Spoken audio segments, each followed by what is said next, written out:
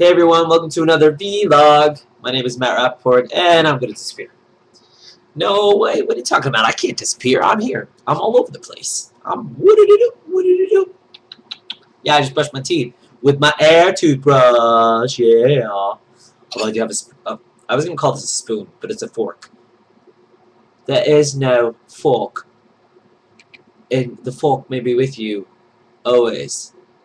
Is probably, hey, May the 4th is coming up. It's pretty close. And then May the 4th be with you. May the fork be with you. You know what I'm saying? And that's pretty painful if it goes all the way. Whoa, what's going on? So zombies are trending on Google Plus, and I don't know, you know, people like zombies. Byron Rempel, the zombie artist, check him out. I interviewed him on Hang Out Conversations, and he drew me as the first zombie back in the day, back in the summer. And it's almost summer now. So a year? Wow. It was pretty cool. We got to hunt down different Google Plus members, and we made them into zombies, and we had hit lists, and a lot of my friends were like, please! I'm like, yo! And we're like, oh, how many can we make? Did you understand that? Was that English? So, when it comes to Google Plus, money. People talk about monetizing all the time, these videos, blogs, other things, what's going to happen.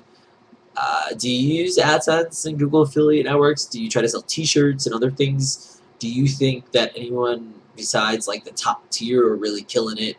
Even like YouTube stars and celebrities, I often wonder how much money they're really making. I mean, off the videos alone, and then of course merchandising stuff. So I would venture it could be still under 100,000. Sure, that's not a bad living, but what do you think? Also, ideas. Are ideas worth anything? What are they worth? You know, a lot of people argue the idea is only as good as its execution, but you know, you can't execute unless you have the ideas to begin with. And you could take any piss poor idea or crappy idea and make it amazing, or you could take an amazing idea and it's amazing. So it's interesting. I think obviously having the ability to have amazing ideas and to execute them is key, and that's what I'm trying to do with everything that I'm doing.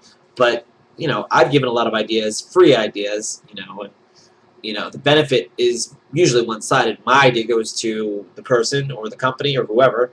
They get the idea, they use it, and it's not like it's, you know, I'm not necessarily looking for credit. I'm saying, you know, plus me, Matthew Rappaport's idea, whatever, you know, I mean, if that leads to opportunity, sure, if you want to do that. That was like my Lena Dunham girls invitation. She's like, yeah, sure, if you want to do that, you can, but anyway, yeah, I just imitated an actress imitating girl. Yeah, do you watch that show, Girls? Interesting. She's got a lot of tattoos, like right here, tattoo, the plane.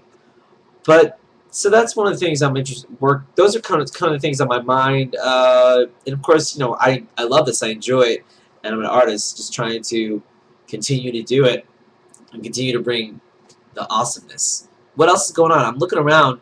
I see pens. I see glasses, you know, 3D. You know, what's the deal? 3D and IMAX and all that stuff. How long is that going to last? Is that going to continue to be? Is every single blockbuster or even non-blockbuster going to be in 3D, real 3D, fake 3D, which is sucky? And IMAX, the experience is good, but is it really just going to be about making more money? And that's really what it's about. And how many people are going to go to the movies? I mean, I go to the movies less, but I love the movies, so I would continue to go to the movies. And, you know, watching from home, people do it. The internet, people get rid of cable and everything. They got the Netflix, got the Hulu. But now more than ever, people are watching all the content and entertainment they can handle on YouTube, online, on everywhere. So people don't want to have to pay. I mean, it's expensive, the economy, and, you know, what's fair, what's right.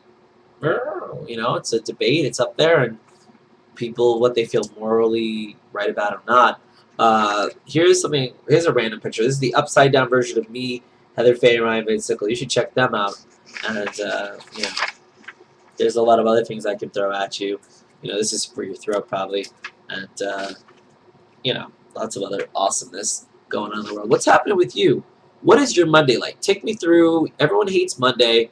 How do you get through your Monday? Is it just coffee? Do you have a job that you absolutely love? Look, I'm out of coffee. I need some. Oh, there's a little left. Coffee.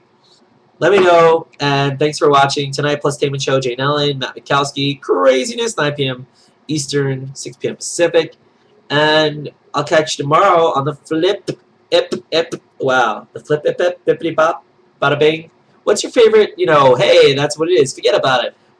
Give me your favorite, like, bang, boom, bing, ting, zing, burn, slash, zoop, bop, op, eep, nip, nip, nop.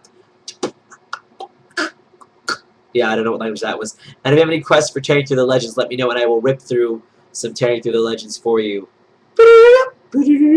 V-Log out.